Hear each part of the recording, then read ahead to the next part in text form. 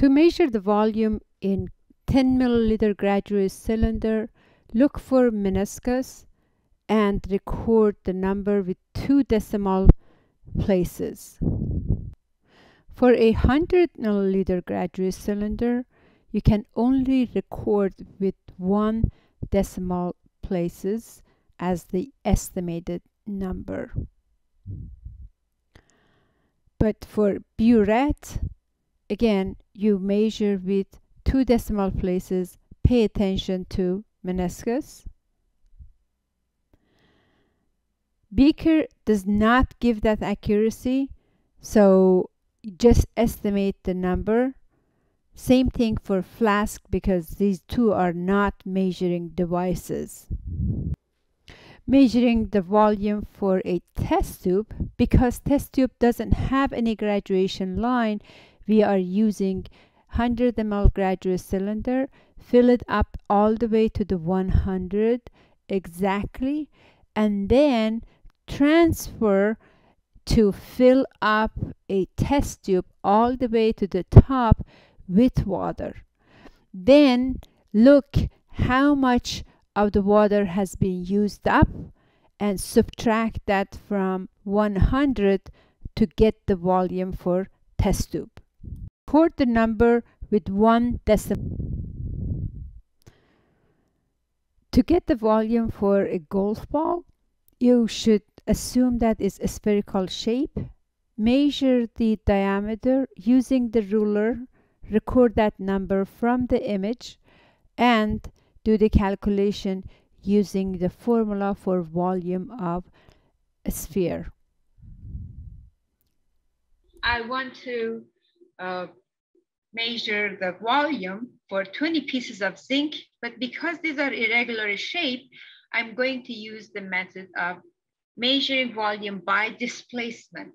I place a specific amount of water in the graduate cylinder, and I read the volume, which in this case, I want you to read the volume carefully and record that volume as the volume of the liquid.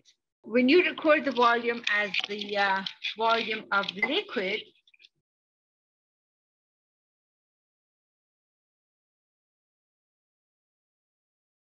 you're going to add the zinc.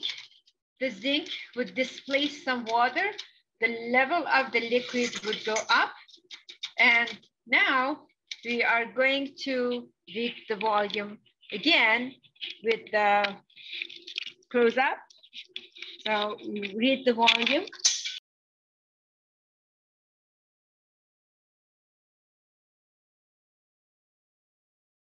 You record this volume as the final volume, which is the volume of the liquid plus the zinc.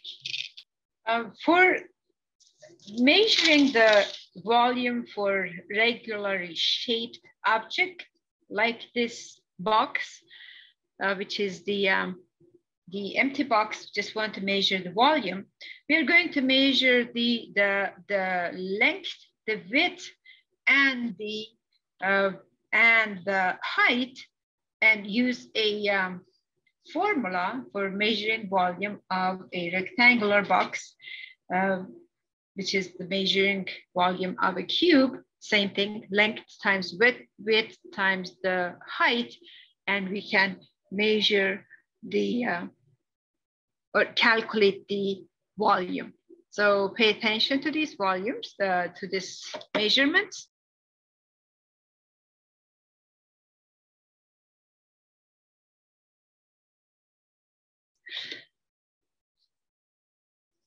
We align the 0 to one end, and then we make sure that the other end, we read the numbers with the including the estimated digit.